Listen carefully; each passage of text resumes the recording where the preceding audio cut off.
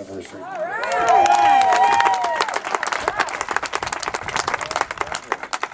And after 60 years, we just had a big anniversary celebration every year because Dad said that might be the best way to handle it from that point on. 2 years later, Dad died. And his last words on his deathbed were, as he looked right into my mother's eyes, he just simply said, "I love you." And then we all sang my dad's favorite song with my mom singing harmony, sang Red River Valley to him. So I never sing this song without thinking about them or mentioning them. Because without my dad being my business manager and my mom sewing Western clothes for me from the time I was a little kid, you know those kind of arrow talking shirts that you see in the old Westerns? Well, I wouldn't be here. They totally supported me in everything that I did. And were pretty dubious about it because they were Southern Baptists and they were very suspicious of the entertainment business. And rightly so.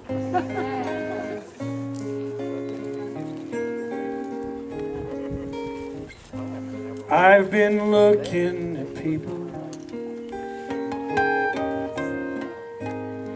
how they change with the time.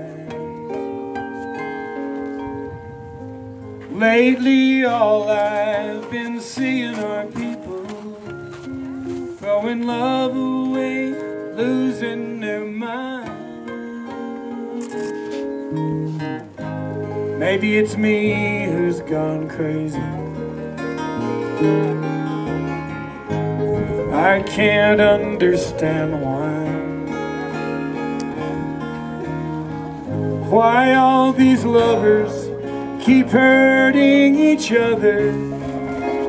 Good love is so hard to come by.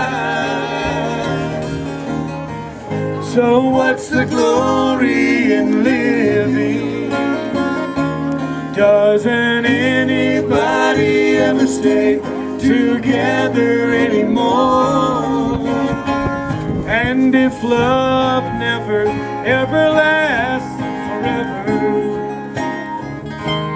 what's forever for?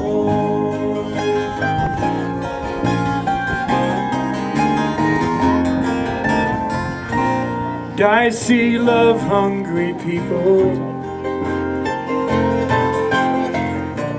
trying their best to survive. Right there in their hands, there's a dying romance. They're not even trying to keep it alive. So what's the glory in living?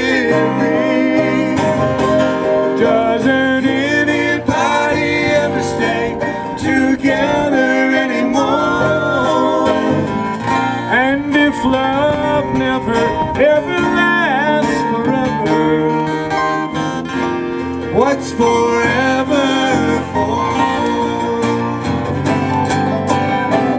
So what's the glory in living? Doesn't anybody ever stay together anymore? And if love never ever lasts forever, what's forever for?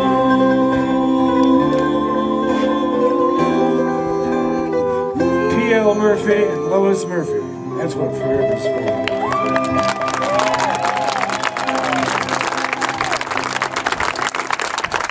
Yeah, I see some people out there dancing in the grass.